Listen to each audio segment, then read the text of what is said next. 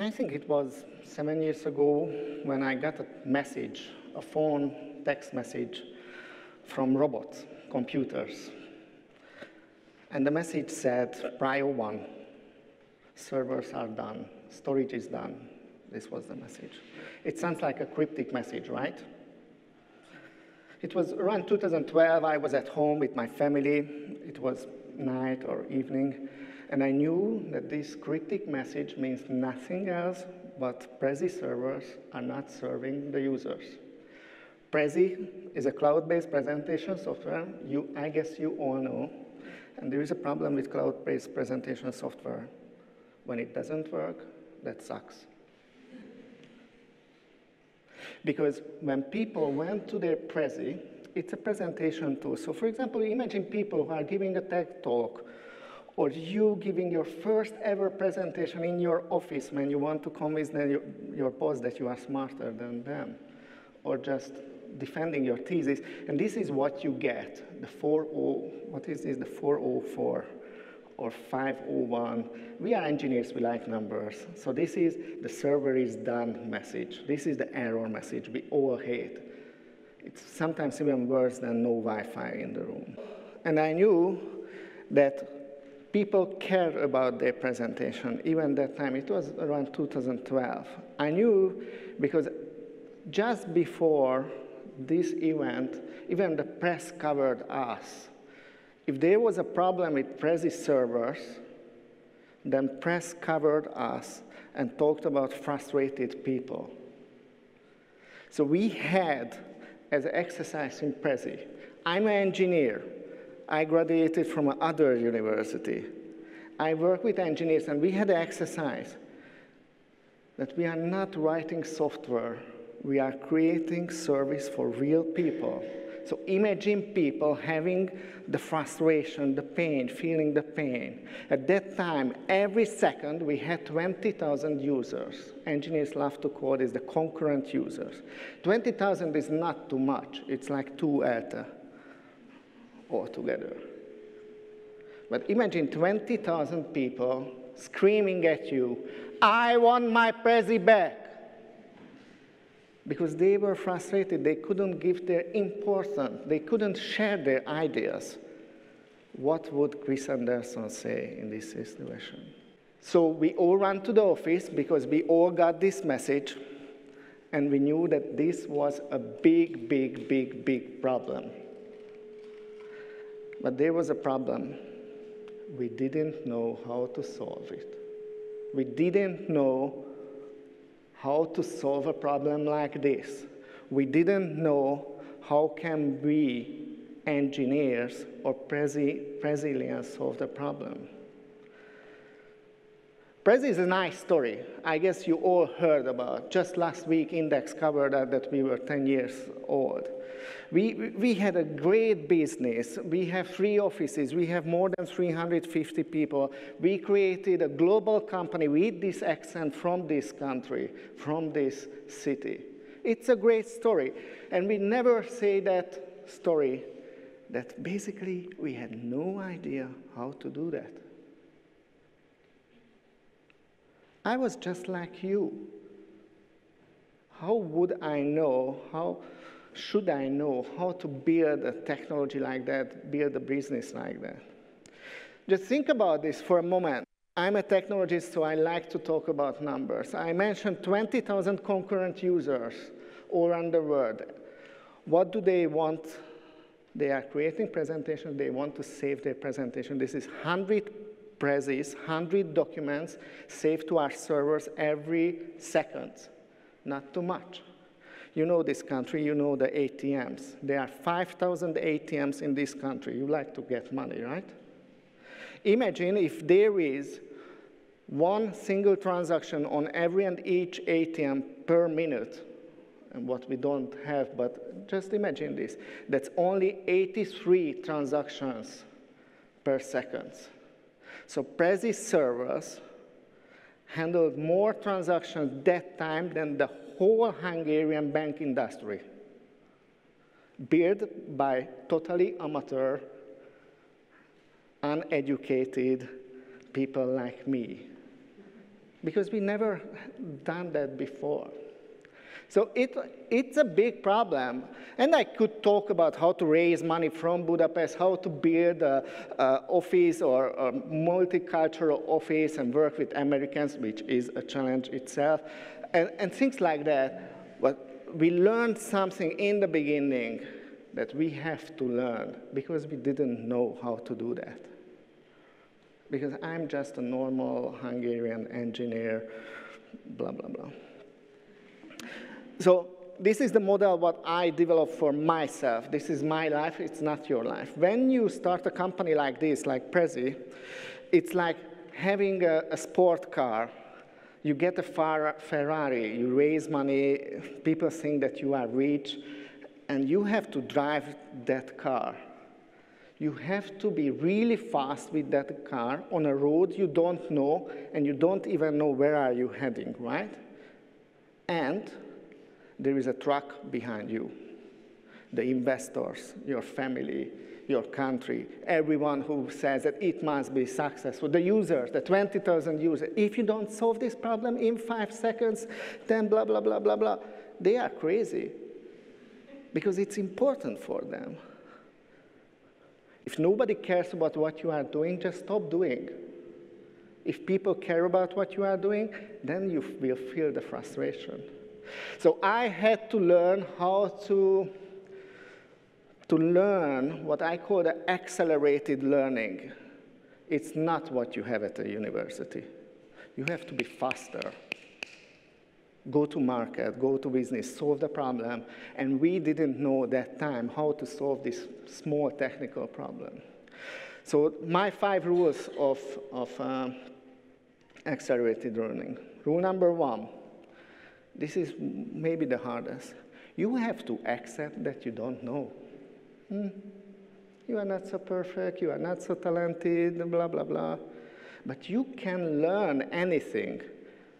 This is modern science, neuroplasticity, whatever. This is called growth mindset. We have a saying in Prezi, we don't know yet.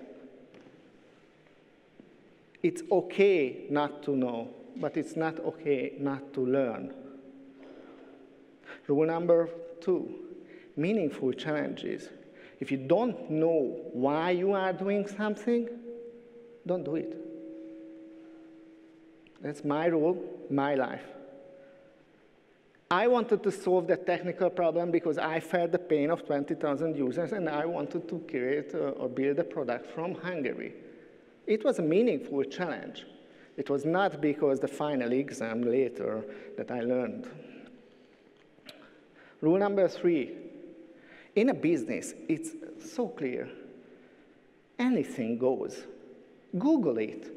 Go to somewhere, learn it. I don't care. I'm the user of Prezi. Just solve your problem and learn as fast as you can. And never solve a problem alone. Never. Never.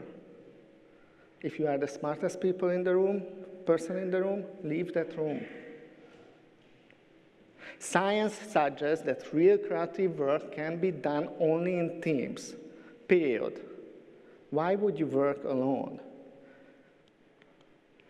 And rule number 5, and this is how a team looks like, an office looks like today. Rule number 5, always better, never the best. I don't care about the best solution. We don't have time for that. We have to solve the problem. We have to learn as fast as we can. We do something, we test something. So at that time, in 2012, for example, the engineers had 3 competing ideas, and we didn't have time to debate which one is the better one. We had to try all the 3 and test it.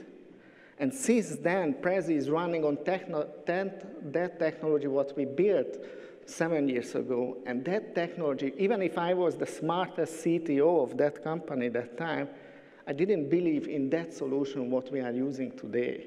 But who cares whose idea is that? Just test it and see what happens. So building a company like Prezi is learning. At the same time, my first child and then the second was born. If you are an idiot startupper, an idiot engineer like me, you will think about schools. What is schools? What kind of schools they need, right? You are thinking ahead. You have a lot of time as a parent. What is the best school in Hungary? What is the best university in Hungary?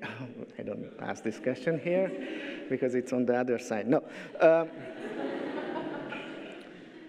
So you Google it. As I said, learning is Googling. What's wrong with that? So you Google it, and sorry for the Hungarian page, but in every country there are pages like this. They rank the top 100 schools of the world, city, blah, blah, blah. And if there is somebody here from Veszprém, then there's another list saying that Lovasi is the best, which is in Veszprém, which is a big problem for Budapest people, that the best school is not in Budapest. Do you know how these ranks work? Based on one measurable result, like the previous talk, and based on the results of final exams.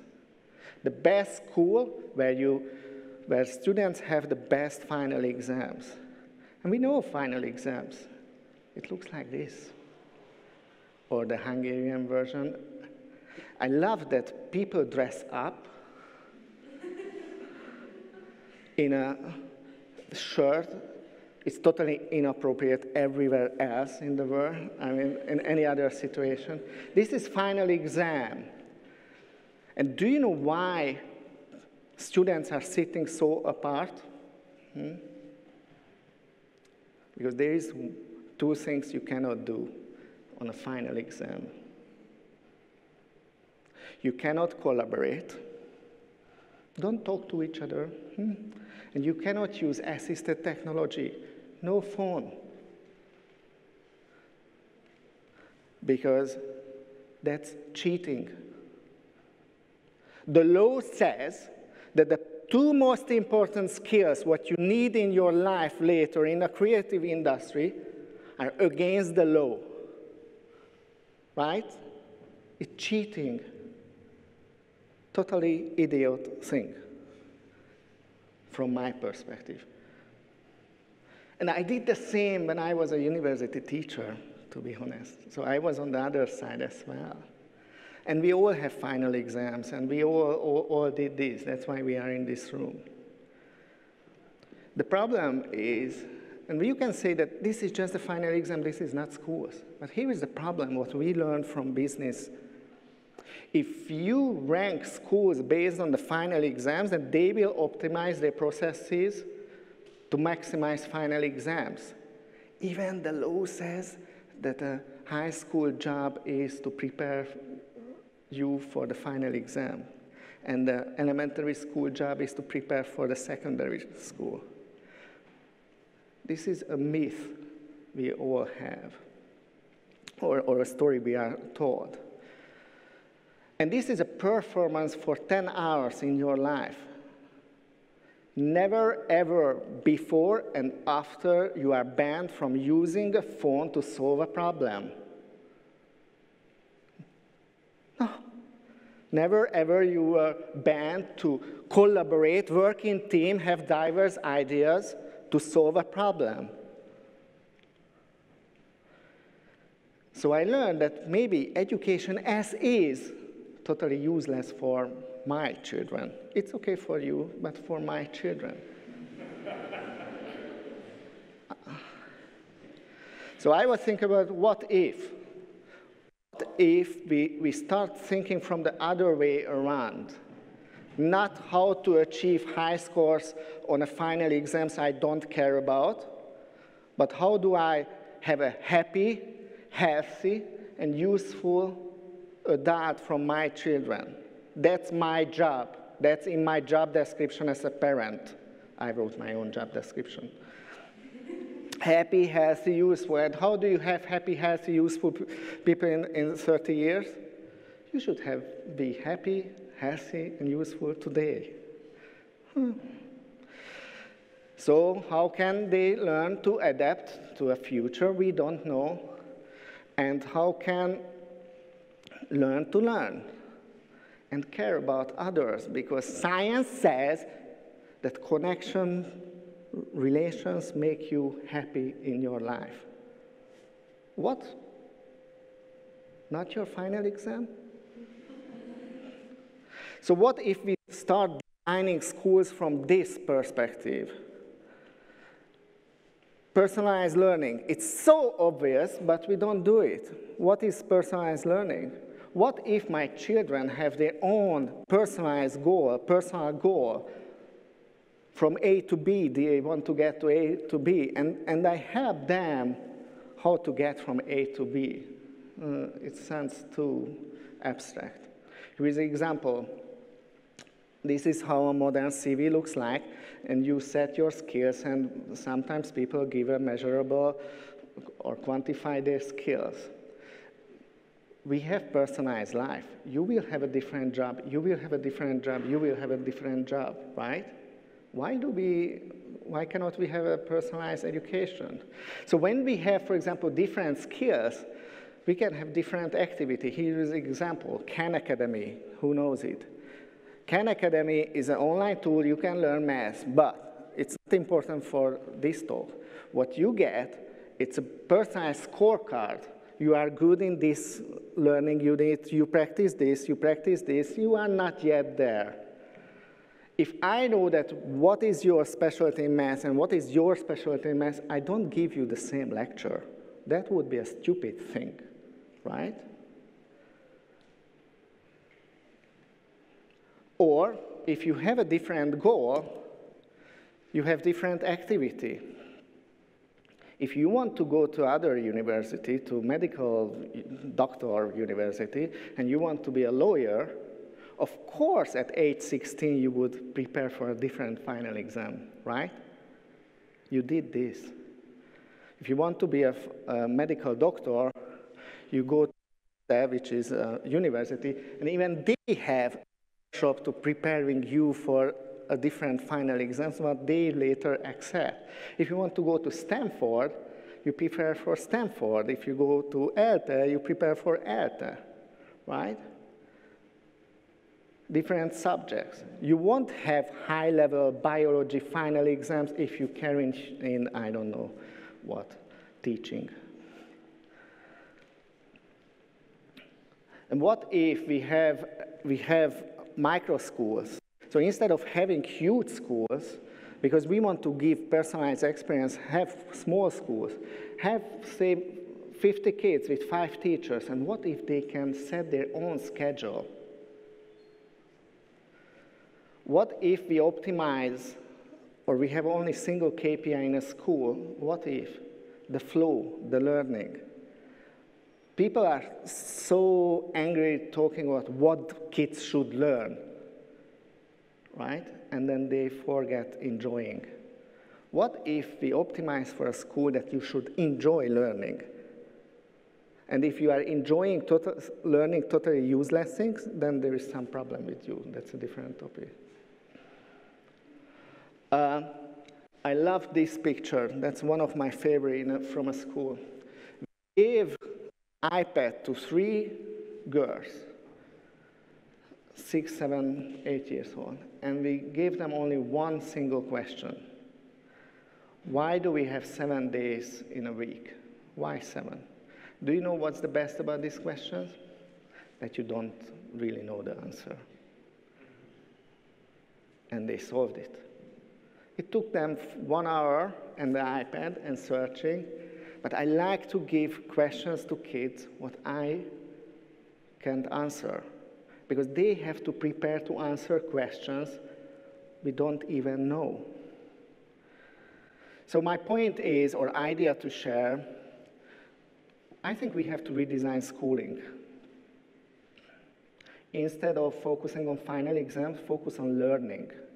Just learn something every day and trust that process. People will find their core and they will learn useful things. And one solution for that are micro schools. Instead of having huge schools like this one, what if we have small communities? and let them learn what they want and let them organize how they want to organize their school. Thank you.